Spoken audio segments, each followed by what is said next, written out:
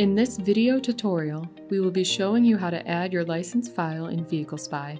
If this is your first time installing Vehicle Spy, the application will ask you to add a license key when it first starts.